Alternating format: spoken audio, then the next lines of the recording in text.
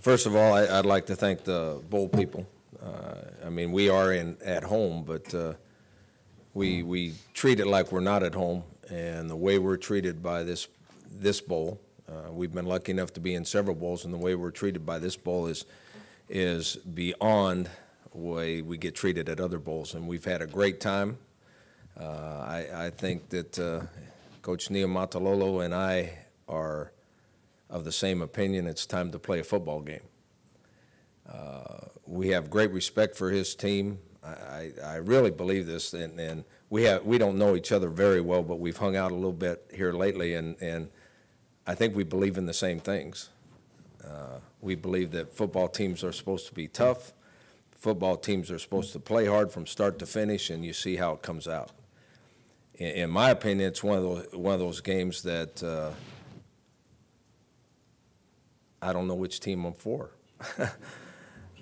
because we have great respect for what their kids are all about, what they stand for, the kind of people they are, and we appreciate them, and we believe in them, and we thank them for what they do. That doesn't mean tomorrow when we go out and play, you know, Ken comes up here, he's a nice guy. They're going to try to beat the heck out of us. They're going to try to beat us into submission, take our will away from us. And I'm glad that their guys are like that, because if they're not like that, they don't do the job that we expect them to do once they get out of college. Okay, and so we have great respect for what they do and how they play. And I'm sick and tired of hearing about our success against the wishbone. Those teams, those option teams we've been playing are not the wishbone. I've been saying that for 3 weeks, and no one wants to listen. Ken is the expert on running the wishbone offense. And the way they run it is a little old school, but the way they run it is the best offense that's ever been designed.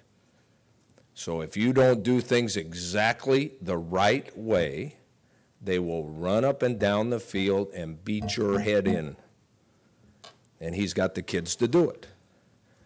Now, I've been waiting to tell this story. And him and I talked about it the other day. I was with a team that had the opportunity to play Navy in the Emerald Bowl in San Francisco. Coach Niumatalolo was the offensive coordinator. We had the ball 4th and 1 with about 2 minutes left to go in the third quarter to come within 5 points of the lead. We went for it and got stopped. Navy took the ball over on about the 6-inch line, ran 26 plays, went 94 yards, kept the ball for 14 minutes and 42 seconds, and kicked a field goal. They got the ball with 2 minutes, a little over 2 minutes left to go in the third quarter. We got it back with a little over a minute to go in the fourth quarter. So that baloney that we know what we're doing to stop this offense, he's the expert, and he made us believe in that offense.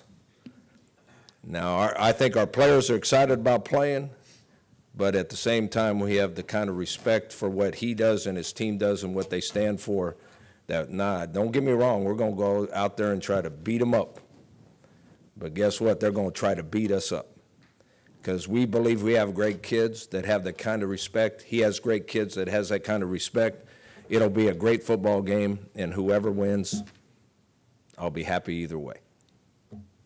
I'm ready for questions. Yep. Coach, when you see Keenan Reynolds, obviously a fantastic runner, but also can throw the ball very, very well, does that kind of change how you look at preparing for a triple option with a quarterback who can throw it as well as he can run it? See, we got some more similarities here. We think we run the ball really well. And DJ Pumphrey, we hand him the ball, and he runs the ball and runs the ball. And if you put enough guys in the box to stop the run or slow the run down, you got a chance of play-action pass to go over the top and beat you. Well, guess what? What they do is run the ball very well. Keenan operates that option as well as you can. He reads it as well as you can.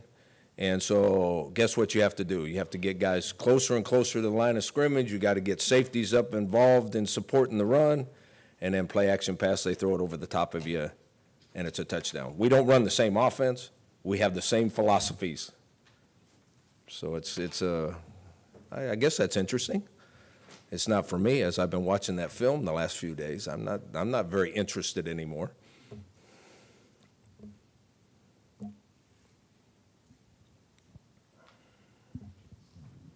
Rocky, with Toledo coaching his last game, are we going to see some different stuff from Bob for this last one besides DJ running up the middle all the time? Yeah. It is his last game, and I'm a little nervous that he won't stay with the regular game plan. And our only chance to win is if he stays with the regular game plan. Let's don't get too far from the truth here, too. Now, there will be a trick play or two that we've practiced and they have practiced. I mean, when you're in a bowl game, you go through and watch every single game during the season. Guess what? They run pitch it and halfback passes. They run double reverse passes. They run, and I know which guy throws it most of the time, but they run a reverse to the wide receiver and he throws it back to the quarterback. You can practice against every one of those. We didn't practice against any of them, because now you get your kids locked into a trick play, and they're looking for one trick play, and the other one's going to work for sure. So if a trick play in this game works, it's great execution by the offense, or it's not aggressive enough by the defense. And just to follow up on your offense, do you believe that Quinn's probably is healthy, that he would hope he would be with this time off and maybe able to do a little bit more than he's been doing? He's probably as healthy as he's been since he injured his shoulder. I mean, his shoulder still bothers him. But obviously he's had 3 weeks to feel better. So his shoulder's not quite as sore, and he's been throwing a little bit more in practice, so hopefully he'll be more accurate during the game. Coach, with all the spread offenses now and all the passing, is it kind of refreshing to see a team that runs the ball and runs a wishbone, just good old-fashioned football? Is it refreshing? Well, when you, let's see, we played 12 games. 10 of the 12, we played against pseudo-spread teams. Some of them do a little of both, but they basically have a spread philosophy. And then 2 of the teams we played were triple option teams. Now, I'm going to say it one more time. It was not the wishbone, okay? But 2 of the teams were triple option teams. So when you practice against pseudo-spread teams or spread teams for 10 weeks and only get to practice against option teams for 2 games, you'd much rather play a spread, because your players are more comfortable, they're more used to it. We can call a lot fancier defenses. We can overload, we can blitz, we can juke and jive and try to confuse them with coverages. What Navy does not allow you to juke and jive and blitz and stunt and overload one side or the other, and the number of coverages you play is 1 or 2. Because they're so disciplined and execute it so well. If you're not in the right place all the time, it ends up big plays.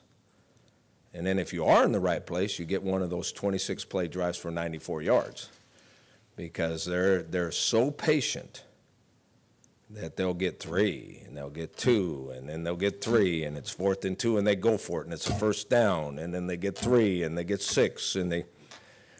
So if you allow the big play to happen, then you get beat up bad. Hey, Coach, I know it's not your job to watch the other side of the ball necessarily, but as a defensive guy, can you talk a little bit about what Coach Buddy Green does with the Navy defense? It kind of complements what Navy does offensively. They're going to make you drive the field, won't give up the big play, that type of stuff. I'm sure you've seen enough on film to know generally what they do. I appreciate you asking, because I like to talk about defense a lot more than offense. They do an outstanding job of playing fundamental football. They don't try to confuse you. They line up. Their players are fundamentally sound. They take on blocks with the right shoulder. They get rid of blocks. They can come off and make a play. They squeeze everything and try to keep everything in the middle. On the secondary, they try to keep everything in front of them and not give up a big play and count on you inching the ball down the field, and you will eventually make a mistake. There's no doubt how well coached their defense is, because to play really good defense and never try to confuse the other team is something special. That's old school too, by the way.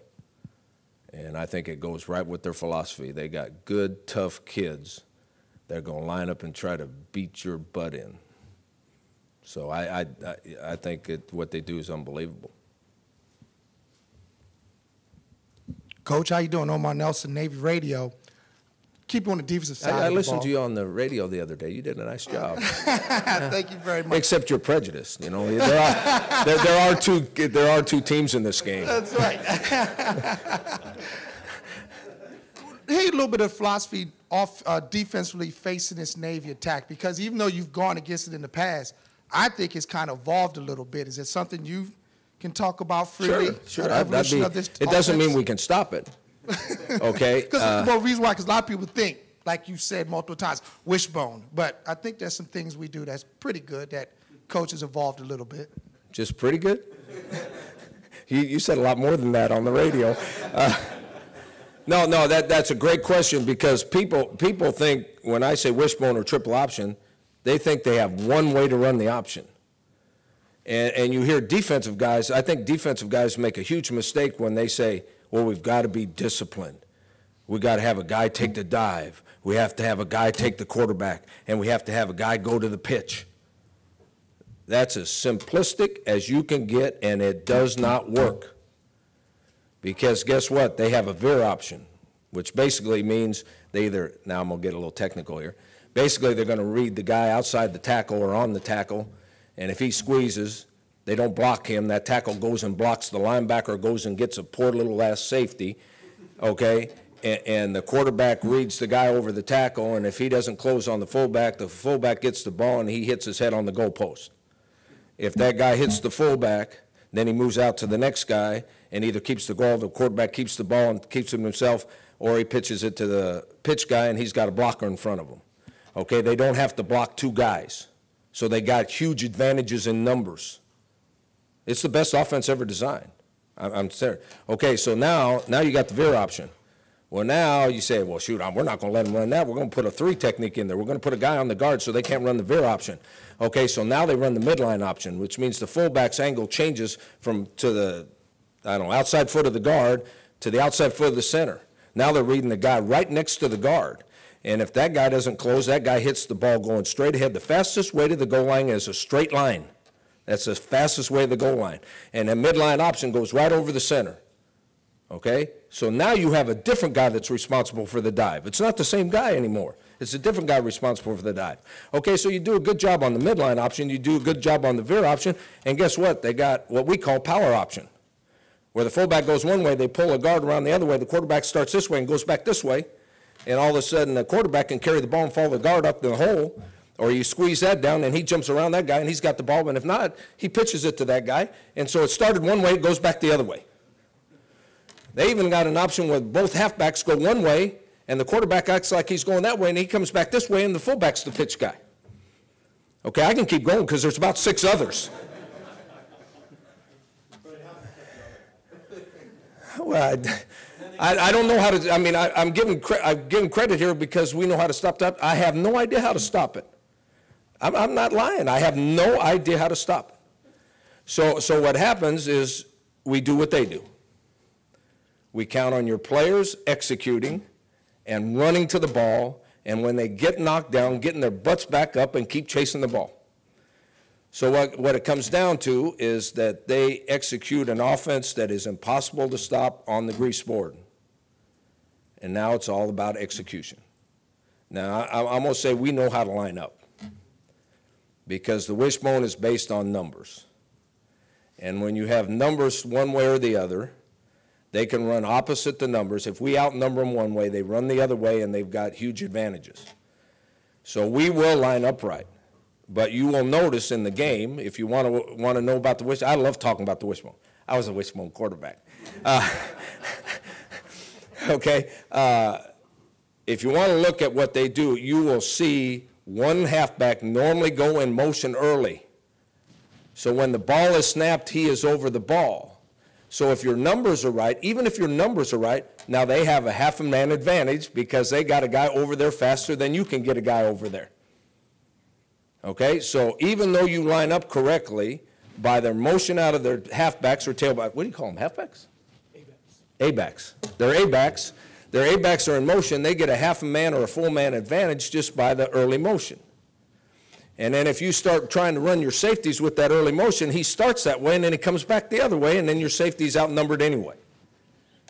So I'll give us credit. We will line up right. Does not mean that we won't give up a numbers advantage.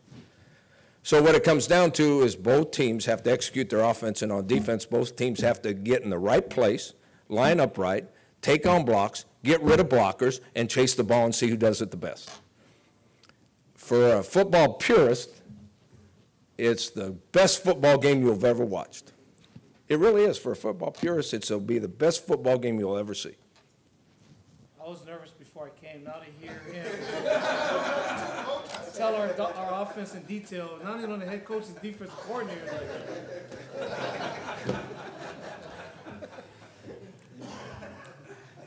It's fun talking football, though. I mean, I don't like this press stuff, but I like talking football. Yeah.